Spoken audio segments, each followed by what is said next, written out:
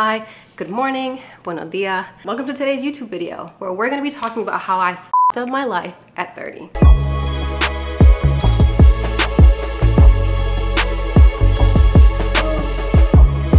As you can probably tell from the thumbnail, the title, I'm here to tell you about me quitting my six-figure law firm job at the age of 30, which is when everyone around you is getting married, having kids, they are buying a house or have already bought a house. So they have like a super clear idea of like what their career path is, what their life is looking like, and what it's gonna look like for, you know, maybe 5, 10, 20 years to come. But me, on the other hand, I don't have kids. I'm not married. I don't own a house, and I'm not trying to own a house anytime soon. So I guess on paper, it might look like I literally have nothing going for me, especially when you add the fact that I just quit my law firm job, which was a good job. But that's actually not true. Since going through the process of quitting my job, and yes, it was a process, I feel like God has been teaching me lessons after lessons about the things that like really matter, as corny as it might sound, the things that really matter in life. And I've been refocusing and recentering. And so I feel like I've been learning a lot the last couple months. So welcome to Life Lessons at 30. And today we're discussing lesson 1.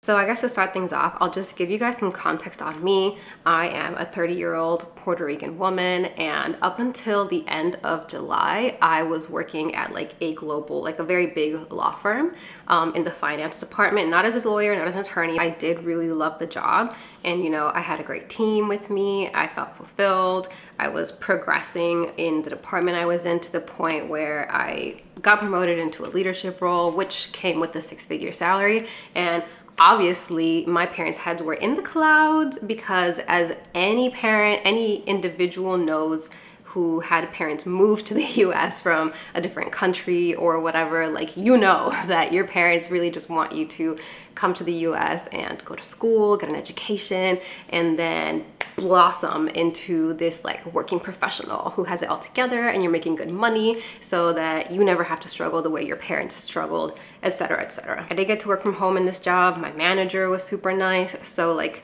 a lot of people would argue that I had it good, and I'm not contesting that. For a while there, I definitely did. But you know, over time, things change or people change. And in this case, it was both. To wrap it all up in like a clean and concise way, I would say that like things changed at the law firm first, and it really became a place that like, it just wasn't the same as it was when I had first started working there. And like the new normal became something that was like super unsustainable and unhealthy. So I knew that I had to quit, but I told myself to stick around because I was like, you know, I get to work from home. And so that makes it easy for me to like do YouTube on the side, not knowing that like it would get to the point where I could no longer do anything except work. So that wasn't even something that was happening anymore. And also because I was like, oh, I make good money. I could use that money to help my parents, save more, pay off my student loans. So I decided to stick it out longer than I really wanted to. And guess what happened? It went to shit. The job became so emotionally and mentally taxing, y'all, that it got to the point that like I literally had nothing left to give at all for like anything that wasn't work. It sounds dramatic, like for real, but I would literally clock out from work and I would march myself straight to my bedroom and I would just lay in bed.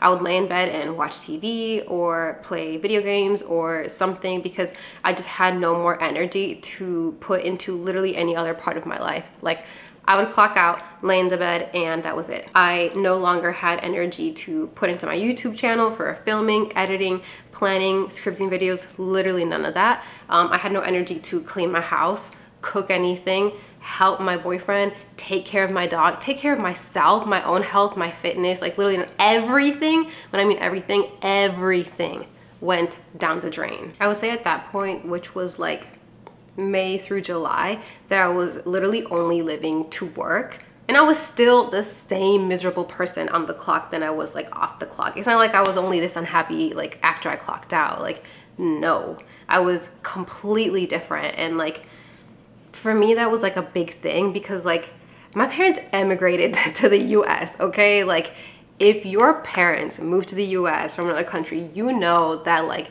they work hard as hell to like provide for your family and get things done, not knowing the language, blah, blah, blah. So like you had a really good example growing up of like what it looked like to have a good work ethic and like put your best foot forward when you were working.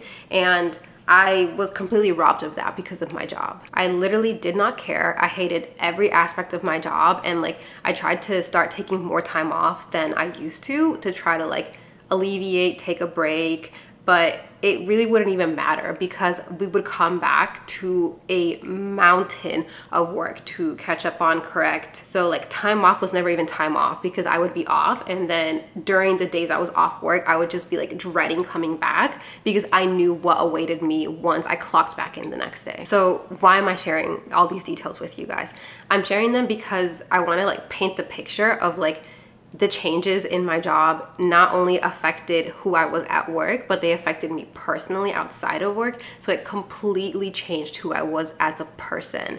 And it affected my mood, my happiness, my outlook on life even, which sounds so dramatic to say. Literally every aspect of my life was affected and like poisoned from having this job.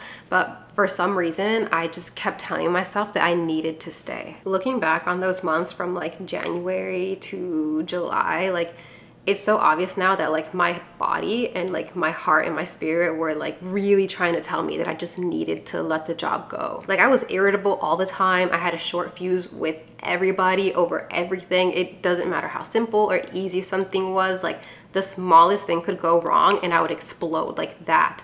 And it was just really weird because that's not who I was as a person. And I never once thought that a job could affect me that way, but it did. Recently, I was like hanging out with a friend of mine who's on her own like quitting corporate America journey, which is super exciting too.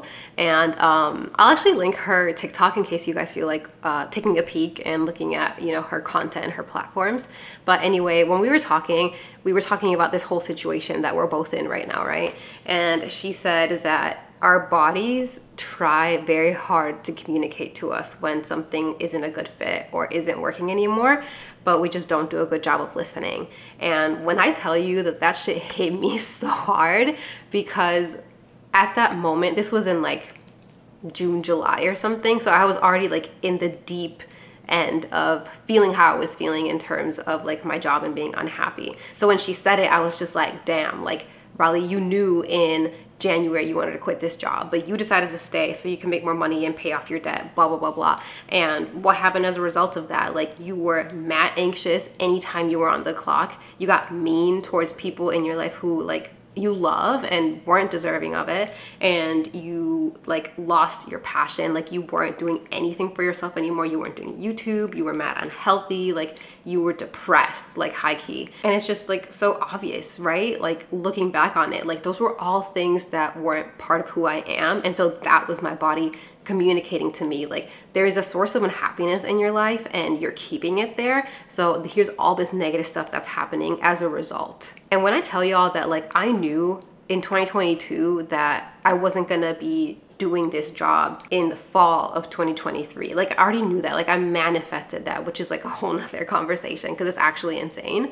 But like I already knew, and so I knew what was in store for me. I knew what I had planned for myself, but I was fighting against it for some reason. And I say all this to say that like God's plan is truly bigger than whatever you try to tell yourself or force yourself to do, because I truly feel like God heard me in September of 2022 when I said that that was gonna be like my last year end with the firm, that come January I was gonna be gone. And he said, okay, I'm gonna hold you to it. Because as the months went by, there were like clear and undeniable signs, like so many of them, that like this job just like didn't serve me anymore. And I forced myself to like push past it and like ignore it, and they were constant. Like they kept showing up over and over and over until eventually I just put in my notice at the job. And when I tell you like the immediate relief I felt when I put in that notice was insane, like truly a godsend, truly eye-opening, because I put in a notice and everything. So like I was still gonna work, I think it was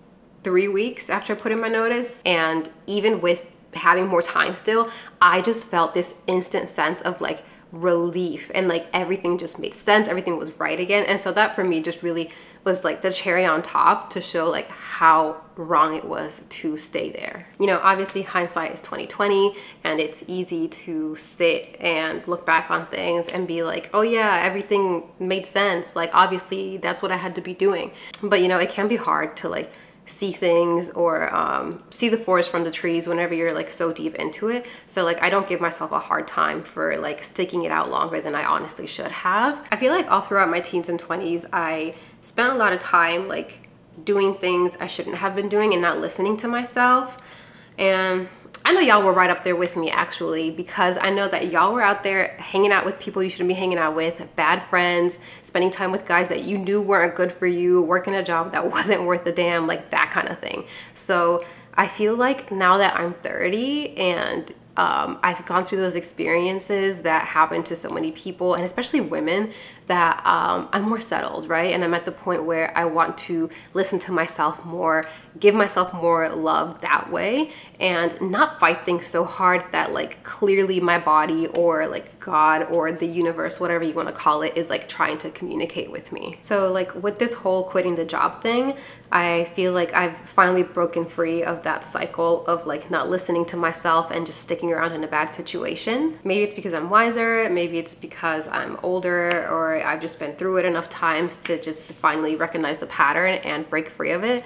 But either way, I stopped fighting what I already knew and just started listening to myself by quitting this job that was no longer good for me. I did what I needed to do to get back to being okay and being healthy, and I really feel like it's a decision that's fully going to alter the trajectory of the rest of 2023 and maybe even my life, which sounds insane to say. So 6 months into 2023, I fully embraced the start of a new season in my life, and I encourage anyone who's watching to do the same.